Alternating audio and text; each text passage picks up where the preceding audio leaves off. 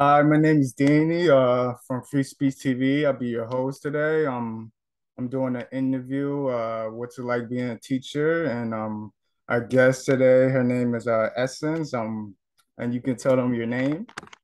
Hi, I'm yssenceandino, and I'm a kindergarten teacher. This year is my first year. Okay, and you can tell us like your age Mhm. and like where do you teach? Like what state? So I'm currently teaching in Pittsburgh, Pennsylvania. The age range is like 5 and 6 year olds. We don't really see, you know, kids older than six. Um, but yeah, this is my first year teaching in Pittsburgh, and I love it. It's a lot of fun. Cool, cool, cool. What made you want to be a teacher?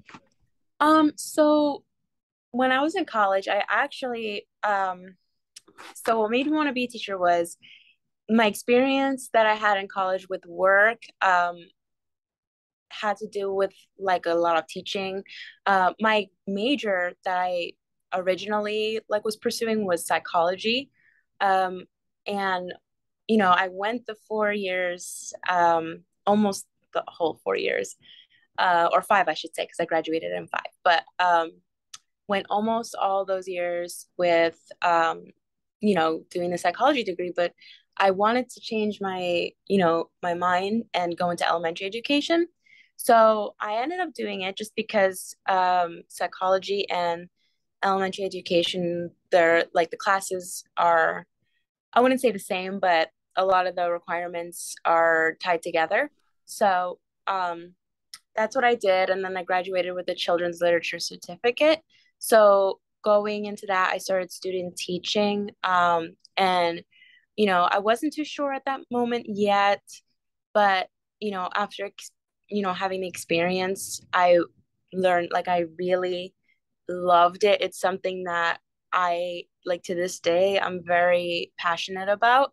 So it's kind of something that I learned to love through my experience. And, you know, it wasn't something I woke up one day and just, said, hey, I want to be a teacher. You know, I definitely had to go through the experiences. There's rough patches, of course, but I learned that even like with all the challenges that I had to go through, it's something that like I'll always love. And, even with the rough patches, it taught me to love it even more. So I kept pursuing it, and then here I am. That's good, good to hear that. Yeah. I always say that experience is the best teacher. So you want to get good at something, get some experience. Hmm. So what motivates you to teach? What's so special about it that keeps you going? Um, what I'd say motivates me the most, probably, um, probably the fact that, um, the age group that I'm teaching right now is, they're at such a sensitive age, and what motivates me is that they're like the future of our world, and, um, I want to continue to be an influence on that age group because 5 and 6 year olds, their minds are like sponges. That is like the most vital age to learn anything. Anything, languages, subjects. So, what motivates me is probably the fact that they're our future. And, you know, I want to be able to have an impact on that. And each day I just try my best to make a difference in each of their lives because, they're all my favorites. My whole class, every child is my favorite. So I want to, you know, show each child that they're cared for and that, someone is looking out for them. So I try to be that person for all of them. Good, good, good. That it sounds like you're in it for a good reason. Hmm. Um, when you first taught a class, was you like nervous? Were you scared? Like when I first started, Yeah, yeah, yeah. Yeah. um, I definitely was a little scared just because, I, wasn't sure what the kids would think of me. I wasn't sure if they'd like, um, you know, if we'd get along. I didn't want the kids to be like scared or nervous. And that was actually one of the obstacles I had in the beginning. It's hard disciplining them. They need it, but it's definitely hard. They're so young, but um, yeah, I would say I was definitely nervous at first, but after like the first maybe 2 or 3 days, I was like extremely comfortable. So it didn't take long to get out of that nervous stage because the kids, they warm up to you a lot faster than you might think they would. Yeah, that's true. Most kids are more friendly than adults, so yeah, yeah, Yeah. that's true. Uh, and like, what subject you said you teach? You said you teach like 5 and 6 year olds. So, Yeah, so in my class, I teach all subjects such as math, English, social studies, science. So okay, we learn a little bit of all of those throughout the year. And we have the curriculum that we have to follow, but those are the four subjects. okay, Four good, good, subjects, good, yeah. good, good.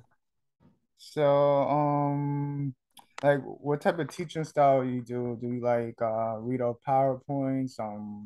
Do you ask a lot of questions? Like, So I do like use PowerPoints. I use a lot of like online technology. Class Dojo is something I used a lot during the year. That wasn't really any like teaching curriculum. That was more so to keep track of their behavior and how their performance is in the class. Um, I, I tried to limit the board use, like the smart board use, because I didn't want them to be 100% like, oh, this is the only way I learn, and that okay, gotcha. I didn't want them to think that that was the only way to learn. So I would say, um, I let me think. My brain is kind of like fuzzing out a little bit, but I did use a lot of the PowerPoints through the year. I would kind of conversate with the kids a lot. So um, I know they're really young, so it's important to keep their attention and like, jump around every so often to keep their attention. You never want to keep them sitting. So I conversated with them a lot about the subject.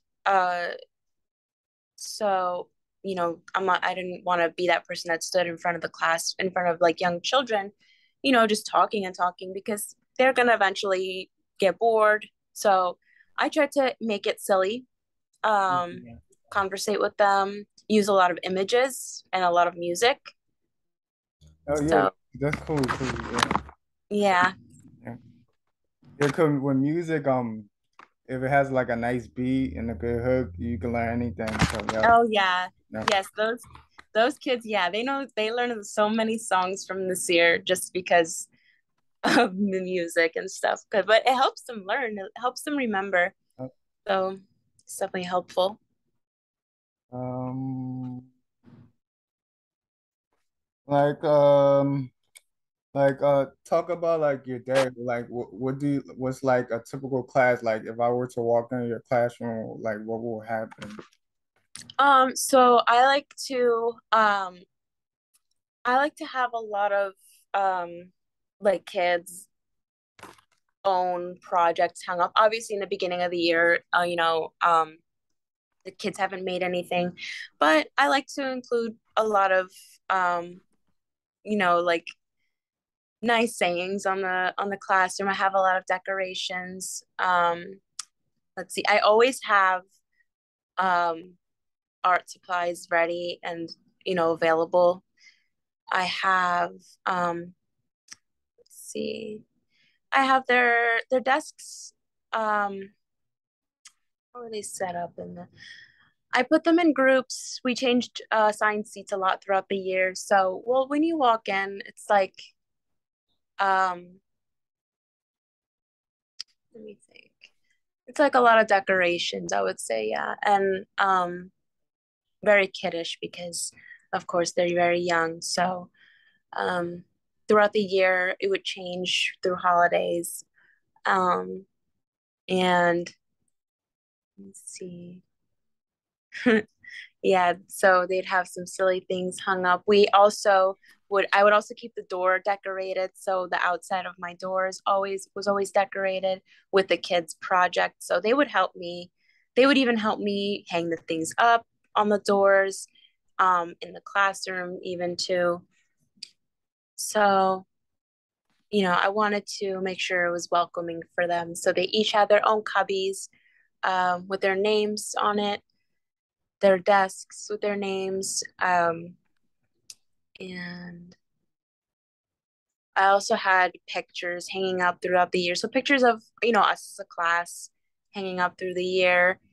And even with all those pictures and stuff, all the crafts, all of those things, I included in a little slideshow, PowerPoint slideshow for the parents at the end of the year. So I got 20 how many kids are there? 20 thumb drives, and I downloaded them onto each and gave it to the family at the end of the year. So they had pictures and Oh, okay. everything they did.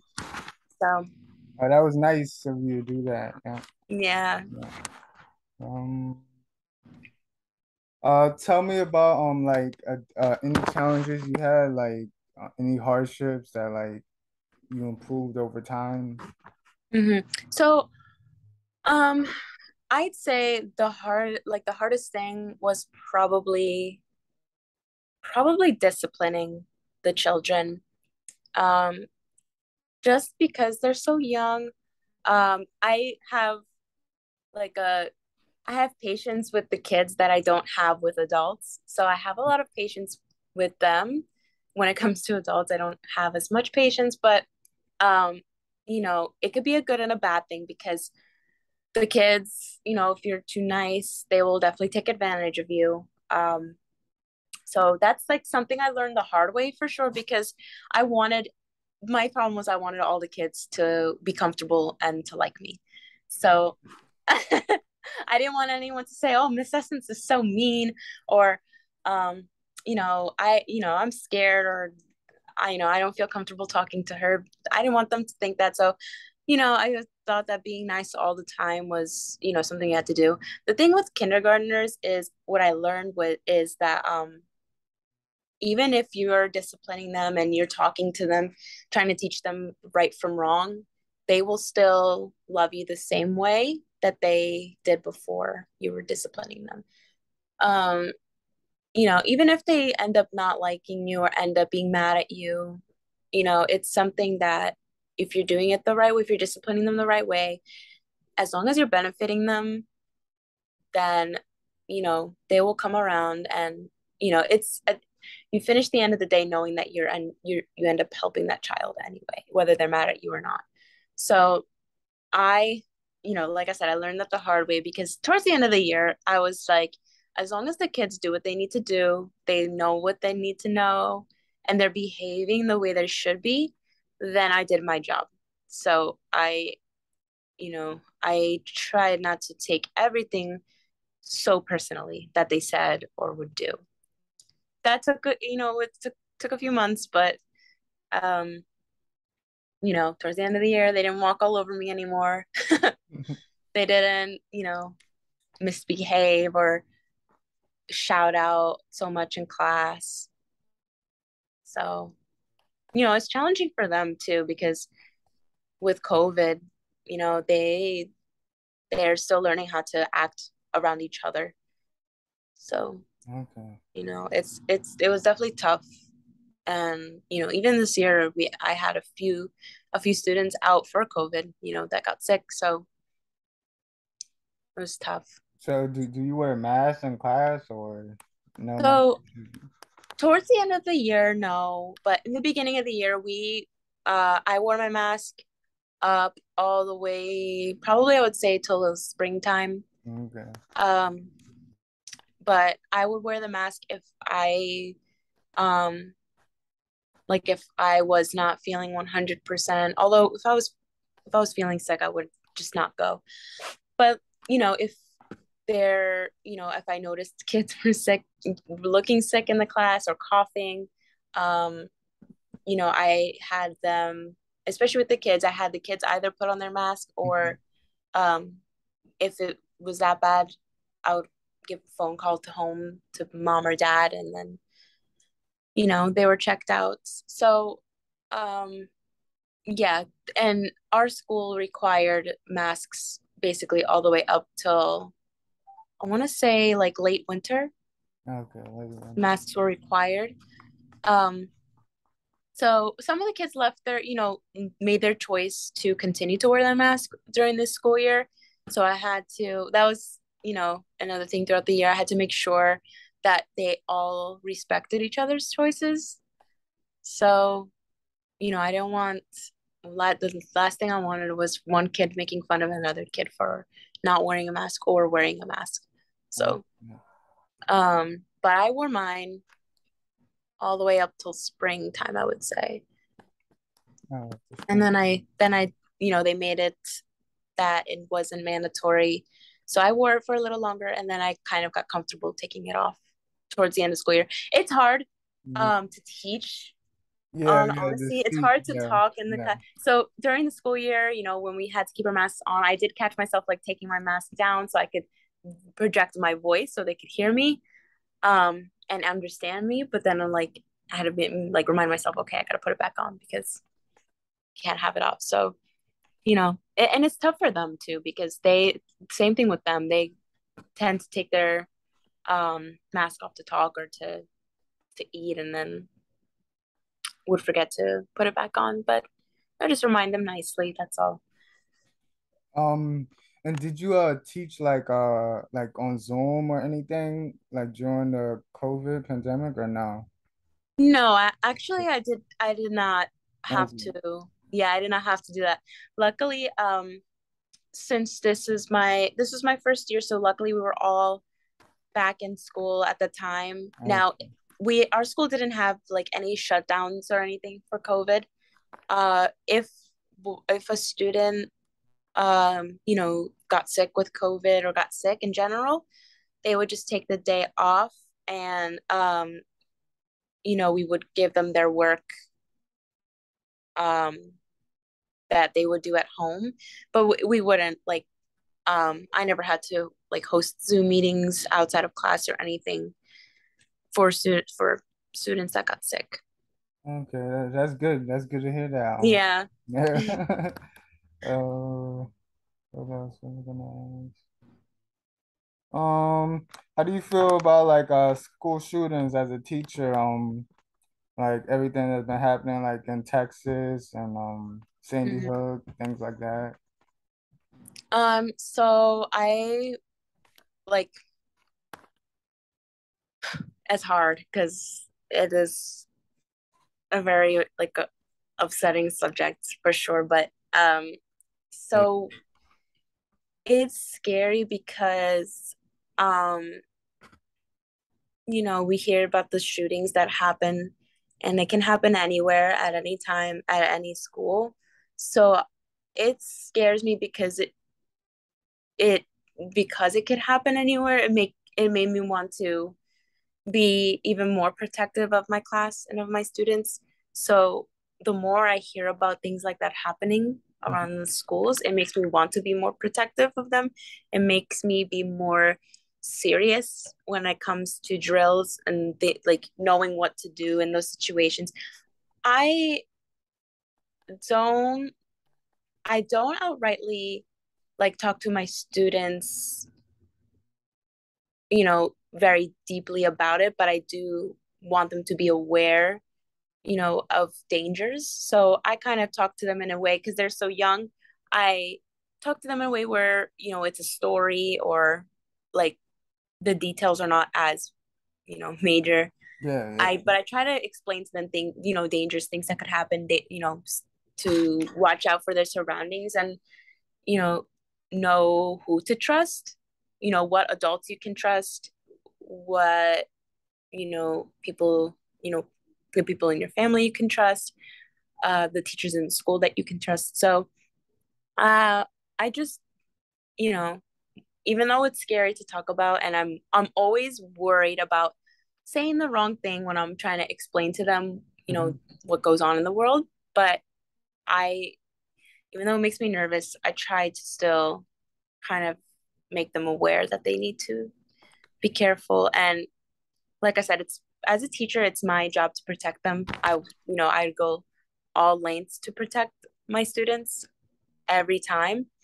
So, it's something that makes me be more vigilant about who's around the school too.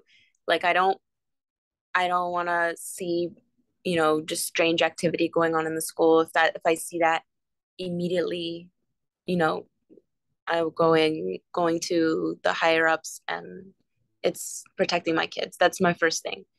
So, I don't care what I have to do to protect them. If I need to get them out of the school, I'm sending them. The good thing was this my kindergarten class this year, the classroom I was in, we were on the first floor. So if anything were to happen, I'd just get them right out of the windows. So Okay. they could like, yeah, they were on the first floor. So um but I would remind them all the time what they need to do in a situation like that. We would practice drills. This whole school, like every school, we would have our drills. But personally, um, it's heartbreaking because the lives, that were taken, they're not coming back. The Right. kids Right. are not coming back. And, it starts from, um, it starts with the core. The reason why a lot of school shootings are happening a lot more often is because the core problem of what this, whoever the school shooter is, like they have their issues. They have, whatever it is that's going on, that's not, that's being ignored and it's being unsolved. And that person, like, is, maliciously taking it out on young kids. And, you know, I every situation might be different, but it's not it obviously whatever trend is happening, whatever trend that keeps going on with whatever the school shooter's thinking or why they're doing that, I don't know if it's being ignored or um it's just no one knows why no one tends to figure out why they keep targeting students, innocent students. And we need to figure out why are innocent students the target. Nobody should be the target. There should be no target. But, you know, we got to figure out what's going on. Why are what do those school shooters have in common that we can figure out, okay, what's the problem here? Um, you know, that's why also psychology is very important. Getting in deeper into these events, the more these events occur, the more important that psychology becomes, because we need to figure out what's going on, why are these people doing this. So we can't just keep lingering this, otherwise unfortunately it's going to keep happening. And I don't the last thing I want is for that to ever happen, like in the hands of me, because if something ever happens to any one of my kids, I like I don't know, I would never be able to like forgive myself at all. I couldn't. So yeah, I you know I try to, as my job as a teacher, parents have their own role for teaching their kids when to be careful, who to be careful around. And me as a teacher, I could do my job as well with that. So Yeah, that's true. And do you feel like the federal government should do more? mm, absolutely.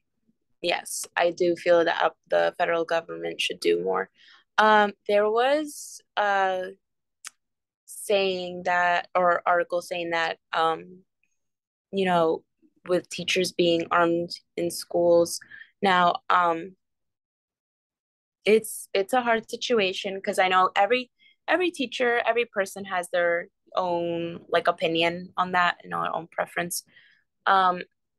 It's it's hard because the guns, the weapons are what causes or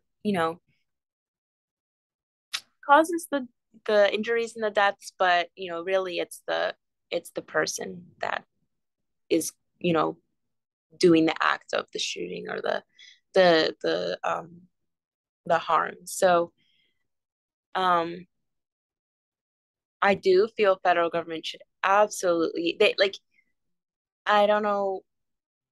I honestly don't know what. I couldn't I couldn't say what yet, but obviously nothing's changing and it's only getting worse. So um I want to say um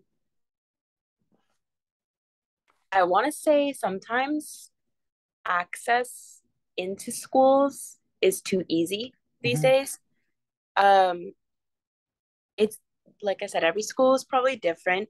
The school I work at, thankfully, we have like a it's the getting access into the school. They make it pretty difficult, which is good. Um, but I've seen other schools, you know, that don't have as much protection getting into the school. Like, and that it doesn't mean just security. It means also, um, who's picking up who if you're picking up a child, your kid from school, who's picking them up, um doors being unlocked, um visitors into the school. um Honestly, I also think, people who are close to the school system, should be trusted, because you just never know these days. Unfortunately, it gets to the point where school systems need to be careful who they trust in the school and who they trust hiring into the school. It's like it's to that point. But yeah, I'd say it's too easy to get into the schools these days. Because we know how to, I question, my biggest question is how do they even get into the school? You know, um, maybe through force, maybe they can just walk in easily. I'm not sure, but I have seen schools that lack protection, and I'm a stranger. I could walk into their school and I could be walking around and they wouldn't know. It's also important to be careful on school premises, after school activities. Um, you know, I know a lot of, school campuses are, have their playgrounds and stuff open to the public, which is, I think is fine. Just being careful, you know, during and after school hours during the weekdays is important. Kids might still be out doing activities. So it's important to, you know, make sure that we watch out for who walks on campus, and what their intentions are, if they're doing anything weird or strange. So yeah. Okay. If you can say one thing, what would you say to the federal government? Uh if I could say one thing. um oh God, I would say, sorry, I'm just trying to think of one thing I would say because I feel like I don't want to say a lot of things, but um it's a hard question. Yeah, you want to come back to it, or you? Yeah, let's come back to that Okay. question. Where do you see yourself in 5 to 10 years from now? In 5 to 10 years from now, I would see myself, to be honest, I would still see myself still happily doing what I'm doing, Hmm. honestly. Um, you know, I'm not guaranteed to continue teaching kindergarten, the kindergarten level. I do always want to stay in the elementary level, so it's K through 5. Um, you know, so who knows if I'm moved to go and teach first or third grade or second grade. But um, in 5 to 10 years, I still see myself happily doing what I'm doing now. I know I know a lot of teachers, you know, are having rough times, and I could agree, I have rough times too with teaching just because of um, everything going on right now in the world. That includes, the violence, the pandemic, COVID, um, affected a lot of the kids. A lot of teachers, are finding it difficult just to continue loving teaching. So, I see that a lot where teachers fall out of love with teaching, um, just because of the hardships, and um, the stuff going on today, which I completely understand because it's not, teaching is not easy, you know. Um, so, but because of that reason, because we're losing so many teachers, sadly, and a lot of schools, are looking to hire teachers, and the whole country is kind of lacking and losing teachers. Because of that reason, I want to continue what I'm doing because I know that the kids need me, um and I know I can be a good influence to them. So I want to stay strong for the students because they need us. And um because we're lacking teachers, it pushes me to continue doing what I'm doing because they just it makes my role more important, and I it makes me want to work even harder at my job. So Yeah. yeah, I'm gonna continue on. Do you have any questions for me? Hmm. Well, what would you say to the federal government if you had to say one thing? Um, I'll probably say, yeah, you need to do more Mhm. background checks, mental health checks, better gun laws like Japan.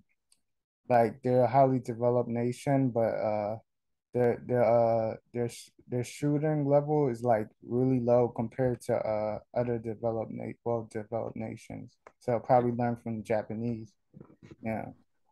Yeah, and yeah, that makes sense. I feel that um, you know, not we need to look at other countries, and we need to look at what's what what is being done that is causing less violence. So, obviously the the violence in this country is high because we're doing something wrong. The federal government is doing something wrong and it needs to be fixed. So, it's never a bad thing to look at other countries and, see what are they doing?